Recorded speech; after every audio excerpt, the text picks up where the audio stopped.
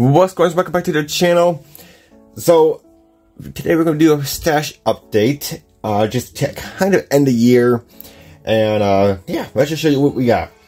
So not too many kits in this video or for the stash ads. Just kind of end the year and we'll start fresh next year and all that fun stuff. And this is probably my last video of me talking to you guys like this. Tomorrow I have a how-to video coming out, and then Saturday, or Sunday, my bad.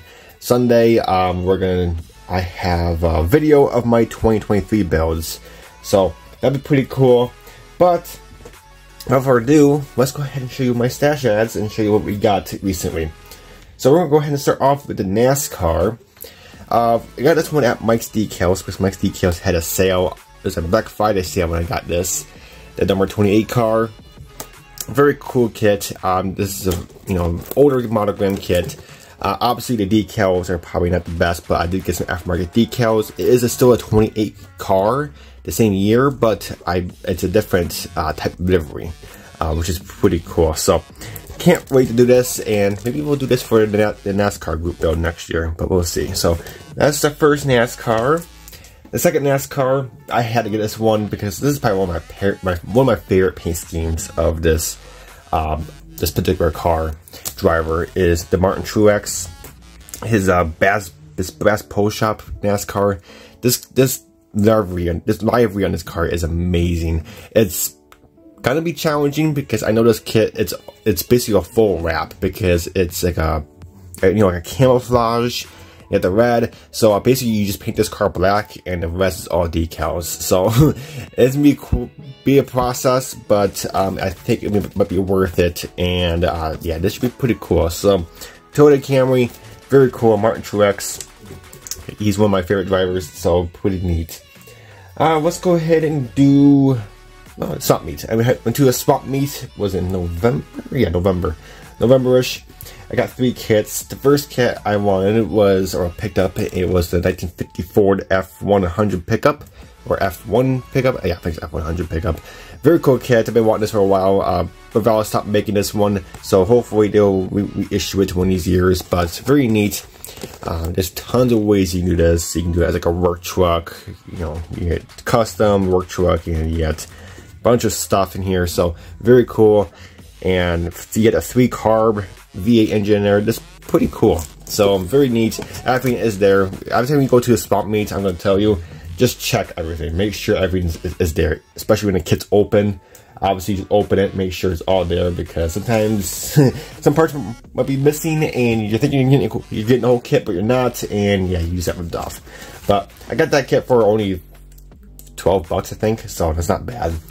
The second kit I got was the AMT 49 Mercury sedan.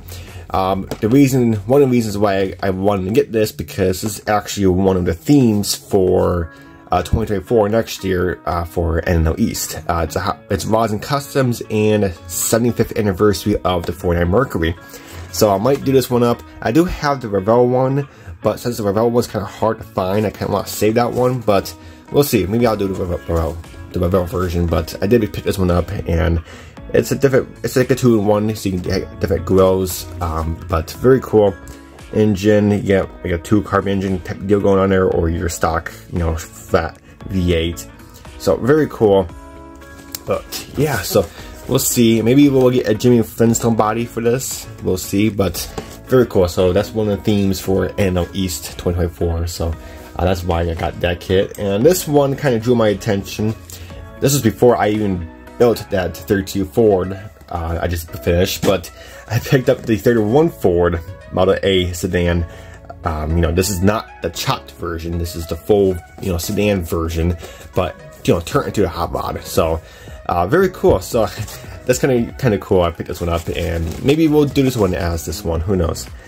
Because pretty cool to have the chopped version and the non-chopped. Revell, this is basically, if you do want to do the chopped version, the hot rod that I just built, if you saw that video or saw that build, basically you would probably use this kit as a donor, because it's a sedan. You would use the the interior bucket from this one, maybe the chassis, the engine probably. You can easily use the grill, and a few other parts. So very cool. So yeah, I got this one. I just figured why not. $5 I got this one. It was open, but again, everything is there because, you know, check.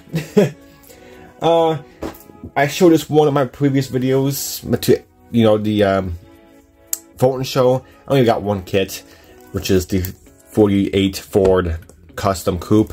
Very cool kit. If I was something making this one, but I figured for $25, I can't complain. I can't go wrong with this one. It's such a cool kit. It says 3-in-1, but it's kind of like a 4-in-1 because you have 4 different grills. I believe you have like 3 different style bumpers. I'm not sure you have more than one engine, but just this kit is beautiful. It's a beautiful Ford, and the body style is amazing. You can do like a skirt option. This is like an add-on skirt, or you can just do it without the skirt. So it's like that, or you can just, you know, it's amazing. So there's so many ways to do this kit. So I want to pick this one up because I built this one a while ago, but it didn't turn out too good because I was still kind of a beginner. Let's do Ollie's. I got one kit at Ollie's because I was there picking up some stuff, and I saw the model section. They had this, the Big Rig Semi Chiller. It's kind of like a work. I'm not sure what they put on this. It's kind of pipe car parts, or I don't know, something tough because it's all steel chiller. This kit's heavy. It's a heavy kit. I mean, it's obviously packed to the ground and up. You know, it was, what was it, $12? I think I take a little off. Yeah, $12, like $13. This Big Rig, a $40 kit, I believe. So yeah, it's you know, I can't complain because I got tons of big rigs, and I figured, yeah, let's get this kit. $12. You really can't complain because that kit's pretty expensive. So yeah, figured get that one. And then went to my local hobby shop, Small Addictions. I got this one at their Black Friday sale. We got the Hornet. How do you pronounce it? Very cool. I love this Hornet version, the 54. Just such a beautiful body style. I mean, look at the engine. This is such a unique engine. It is a flat 6, yeah, 6-cylinder, a straight 6-cylinder. But you guys got those crazy intakes on there. This is such a crazy looking engine. But look at the car. Look at the black. I might have to do it black. It just looks so good, and I don't know. Mobius makes really good kits, and this kit was just took my eye. It was $32, but I think it was 45% off or 50% off. I can't remember, but it brought down to like a little over $20. So yeah, I can't complain. These next 3 kits, which is the last 3, is from Mega Hobby. Again, Black Friday sale. So I can't really complain. I figured, you know, might as well jump on to some stuff. So the first one I got, this is actually on sale before. This was on their clearance sale. So it was like 60% off. This kit is a $100 kit, and I got it for 40-some bucks. So 60% off, which is, what brand is this? Is this the brand? I can't remember. Yeah, that's the brand. And it's the BMW Z4 M40i. This kit is expensive. I'm not gonna lie, this kit is over $100 kit. I'm not really sure why. Because it is a curbside. Obviously, it has no engine. But I mean, I don't really know what is so special about it, because I was not gonna pay $100 for it. But since Mega Hobby had a clearance sale on it for 40%, or I'm sorry, 60% off, I got it for $40.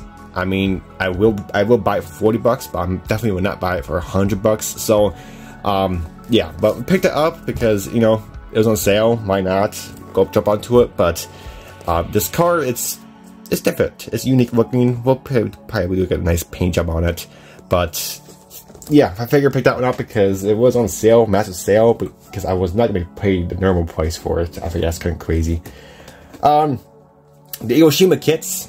We got the Fair Lady Z. This particular one is 1975. This is such a cool version. It's like a wide body type deal.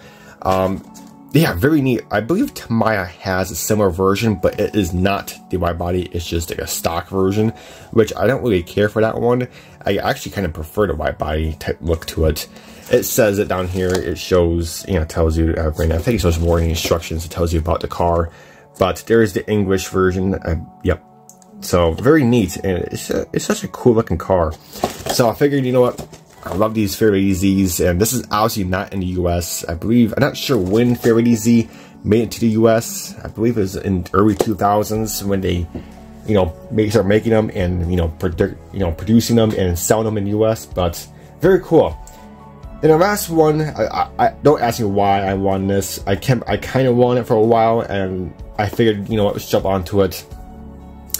It's the it's the Nissan. It is a Nissan. You got the Datsun 22OC diesel, a 1979 Hong Kong taxi.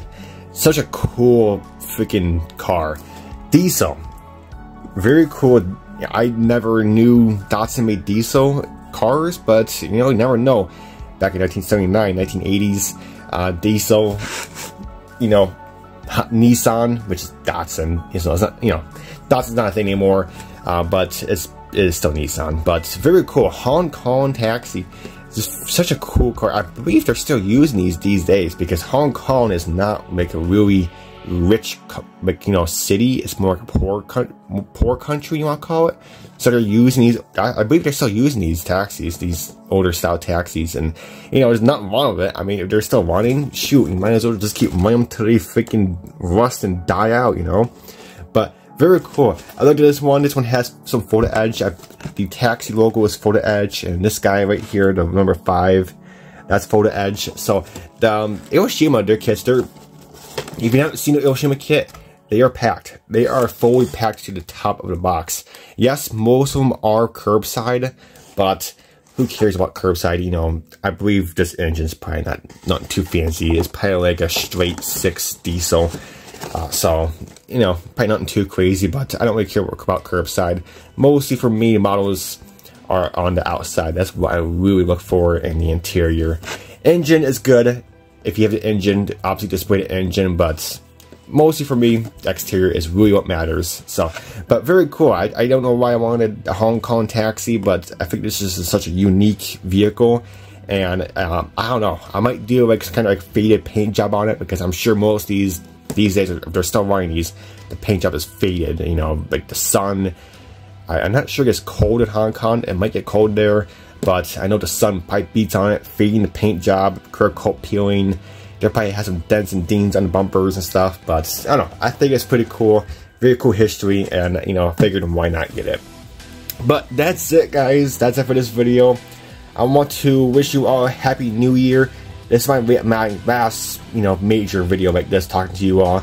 My next video, like I said, is gonna be a how-to video, which I'm sure, hopefully most of you will find that useful. The next how-to video, and then the last video on New Year's Eve, I'll be posting a slideshow video of my 2023 builds.